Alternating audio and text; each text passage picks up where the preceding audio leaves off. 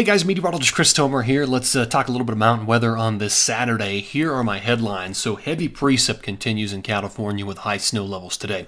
Then we look beyond this surge, and the next one coming in is late 313 through about early 315. That's going to be a moderate, maybe low-level strong type intensity atmospheric river surge. So there's another storm, another air surge, and then even behind that on 315, there's another storm system lined up with a powerful jet for 318 to 320.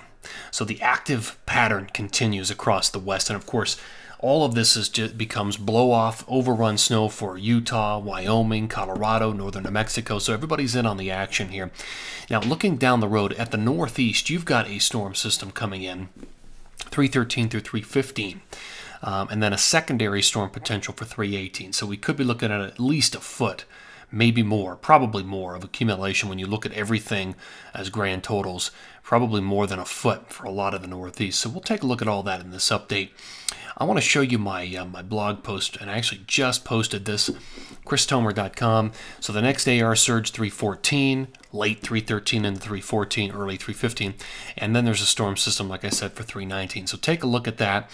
I mean, it's just in full swing right now. When you look at the water vapor, I mean, the flow is straight out of Hawaii, out of the Pacific, Pineapple Express. I also did this, forecast Lake Tahoe rain and snow level. So take a look at this on the blog.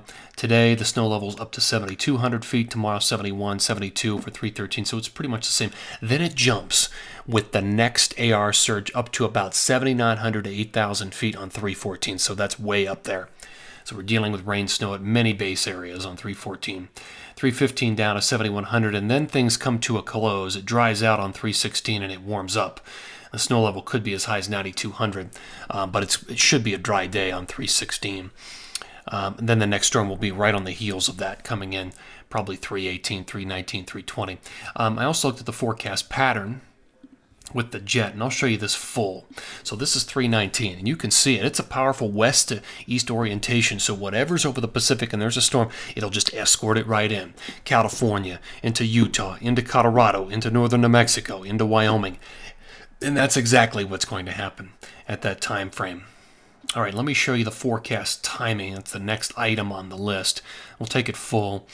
Here's the forecast radar and satellite. Sunday morning, still snow, overrun snow, heavy precip in California, valley rains.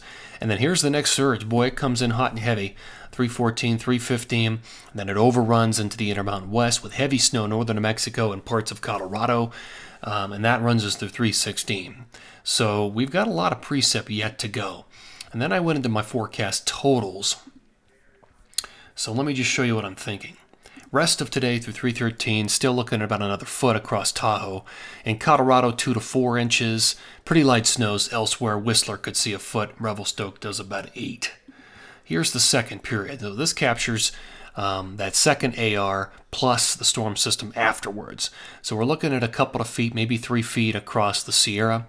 At least a foot for the Wasatch, about a foot for the Tetons, looking good, and parts of Timberline and Bachelor. In Colorado, the western slope and southwest mountains get the most with 1 to 2 feet, less in Summit County, less in the northern mountains.